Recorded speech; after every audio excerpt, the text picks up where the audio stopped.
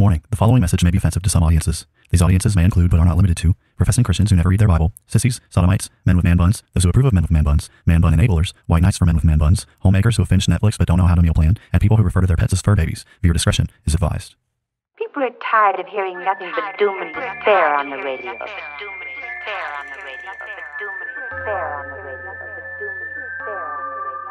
The message of Christianity is that salvation is found in Christ alone, and any who reject Christ therefore forfeit any hope of salvation, any hope of heaven. The issue is that humanity is in sin, and the wrath of Almighty God is hanging over our heads.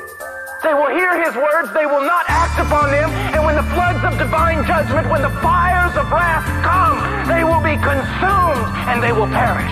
God wrapped himself in flesh, condescended, and became a man, died on the cross for sin, was resurrected on the third day, has ascended to the right hand of the Father, where he sits now to make intercession for us. Jesus is saying there is a group of people who will hear his words, they will act upon them, and when the floods of divine judgment come in that final day, their house will stand. Welcome to Bible Bashed, where we aim to equip the saints for the works of ministry by answering the questions you're not allowed to ask. Listen and enjoy this installment of Iron Sharpening Iron as Pastor Tim answers your sincere questions. Here's Pastor Tim. On this episode of Iron Sharpening Iron, we're going to be answering the question, are gays worse sinners than normal people? Now, immediately when you hear a question like that, one of the things that, if you're a Christian and you have some sort of self-awareness, one of the things that you might think immediately is that you might realize that you're a sinner and that all people are sinners. There's none righteous, no, not one. We've all turned aside. We've all pursued our own way. There's none that does good, no, not one. We realize that we're all sinners. We all stand equally condemned before holy God. We understand that just one sin will separate us from God, that if we're guilty of one sin, that we in some sense have rejected the whole law of God, God's standards of perfection. None of us meet that standard. We all stand equally condemned. We realize that also, related to the topic matter, are gays worse sinners than normal people? We realize that there will be many individuals who are attracted to members of the opposite sex who will end up in hell. And we also understand that there will be many people who have deviant sexual temptations who will also end up in hell.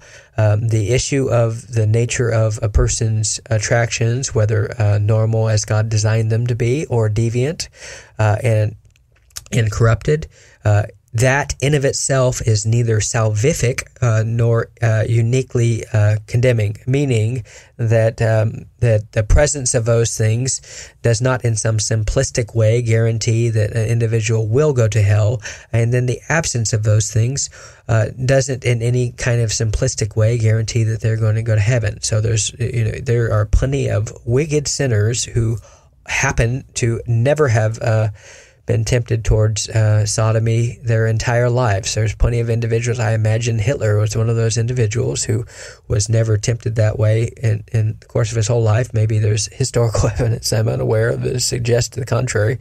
But I imagine that there is plenty of dictators out there who have committed a great amount of evil in the world who will no doubt end up in hell. And there is no salvation through a normal sexual orientation, to use the obnoxious language that our society is intent upon using.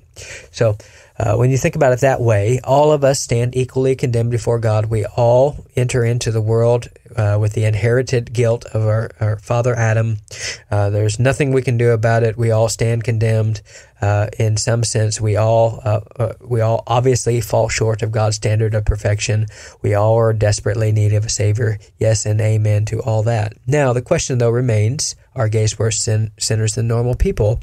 And that kind of person that I just said, who acknowledges all those things, might hear that kind of question to be the kind of question that the only person who would answer yes to would be someone like Steven Anderson or the Westboro Baptist individuals who really do seem to revel in their hatred towards individuals who commit sins that they would never dare to commit. And they really do seem to be the sorts of people who say, thank God I am not like these vile sinners in their pride and their hypocrisy and everything else.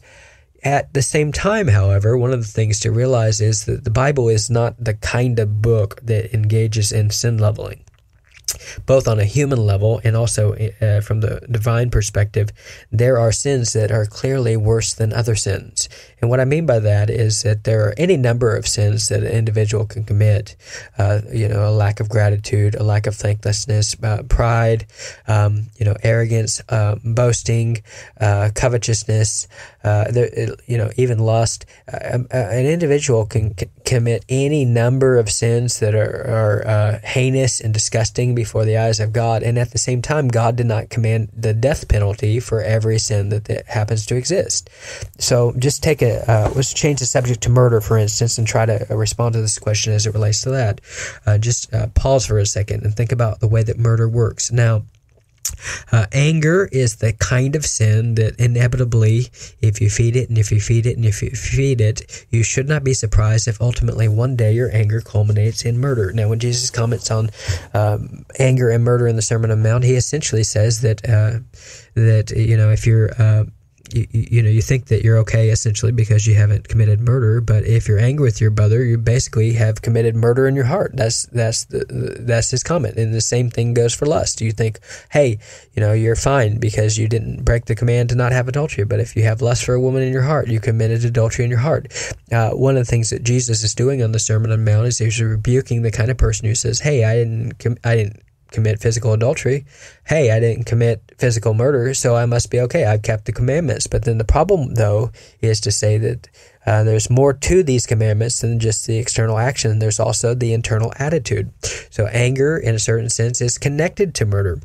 Now, to give an analogy to compare the two, you might consider, and often as you read through the scriptures will consider anger a fire. So think about anger as a fire. Now, there are forms of anger that are small, like there's different types of anger that exist in the world. So like frustration and irritation and annoyance and all this. These are what many have described as baby anger. Now, if you consider baby anger a fire and you think about it as a fire, is a little fire, just imagine like a little 2-inch by 2-inch fire by the side of your house. Is that a problem? It's obviously a problem. Is it bad? It's obviously bad. But is it as bad as a fire that has grown to the point where your entire house is set on fire? Well, no. I think everyone would prefer that fire remain that little baby thing. Now, ultimately, if you let it go, will it not grow and will it not grow and will it not get worse? Have you not known plenty of people who are dominated by bitterness to where bitterness becomes a comprehensive state of their life? Sure. And doesn't that lead to all sorts of other problems? Sure. But here's the thing.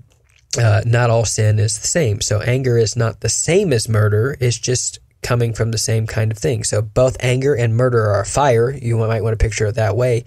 But essentially murder is the fire of anger when it has grown and grown and grown and at some point got out of control. Now, one of the things that happens is when Jesus comes along and says, hey, anger is essentially heart murder.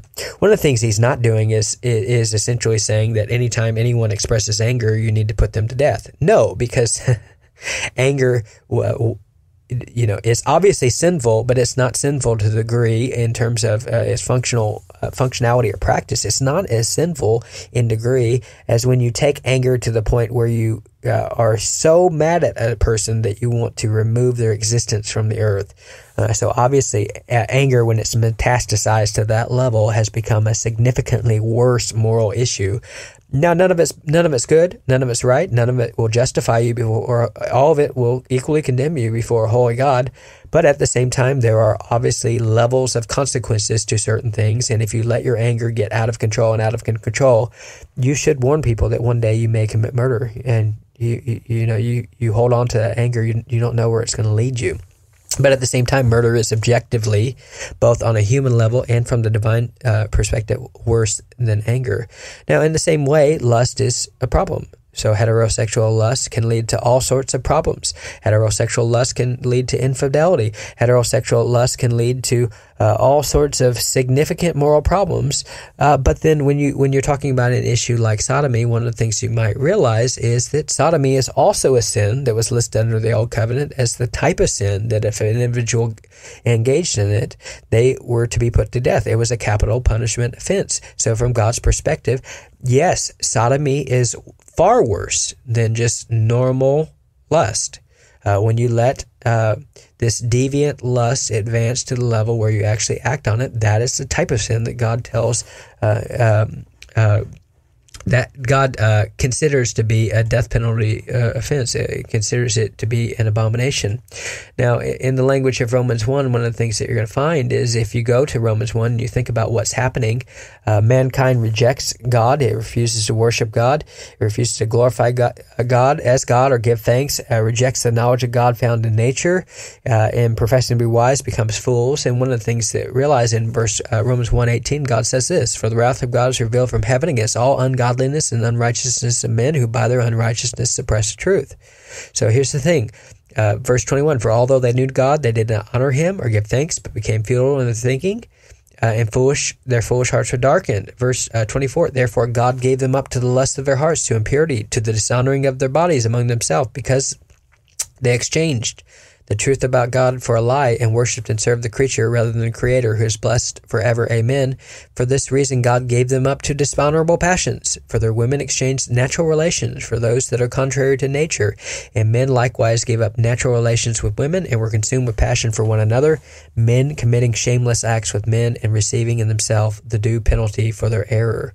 One of the things to realize is that when individuals are given over to sodomy, this is a particularly advanced form of the rejection of the knowledge of God. It is a sign itself of judgment of God's judgment against the society, and it's obviously a sign of God's judgment against the society because there is nothing that stands more against God's fundamental purposes for human beings in this world than the idea of same-sex relations. One of the first commands that God has given to the human race is the command to be fruitful and multiply.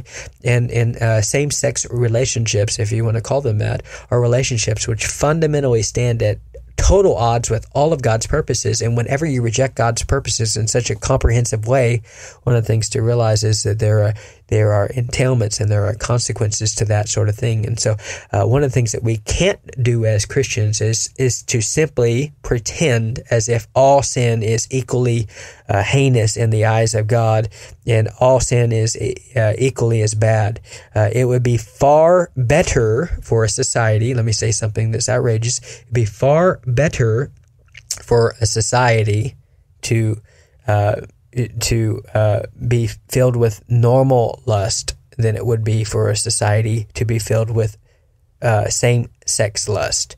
And the reason for that is obvious. If the entire society was given over to same-sex lust, one of the things that would happen is the human race would cease to exist, okay? So this is a significant problem, and it's a kind of problem that it shows a particular advanced form of rebellion against God, and it's the kind of problem that God reserves the death penalty for. So we shouldn't, in some simplistic kind of way, pretend as if all sins are the same. Now, obviously, there's a kind of person who basically pats himself on the back with that kind of knowledge and say, hey, well, thank God I'm not like these, homosexuals who with their filthy attractions, and individuals like that may be Steven Anderson and Westboro Baptist.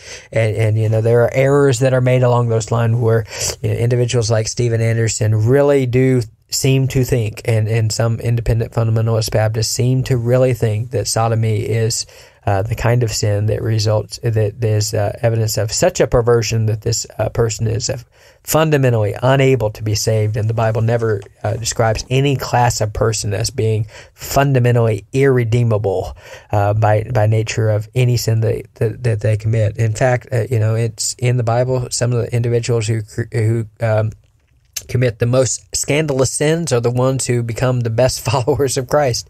And so part of that is because the one who's been forgiven much loves much. And the worst sins that functionally sometimes people commit in this life, the more it reminds them of grace, and the more they're devoted to turning from those things with the whole heart instead of being like the older brother who can't see their own sin. And so there's that. There's always an offer of salvation given to anyone who will repent of their sins and believe the good news and put their faith in Christ. This is true for individuals with normal sexual attractions, and this is true for individuals who are tempted towards deviant forms of sexual immorality. There's always hope that if you repent of your sins, put your faith in Christ, and turn from it, that you will be saved. But at the same time, not all sins are equal, and not all sins are equally bad in terms of God's perspective of it or the punishments that are associated with it as well. This has been another installment of Iron Sharpening Iron. As always, if you would like to have your question included in one of these midweek episodes, email us at BibleBashedPodcast@gmail.com. Don't forget to subscribe and follow us on Facebook, Twitter, and Gab. Now, go boldly and obey the truth in the midst of a biblically illiterate world who will be perpetually offended by your every move.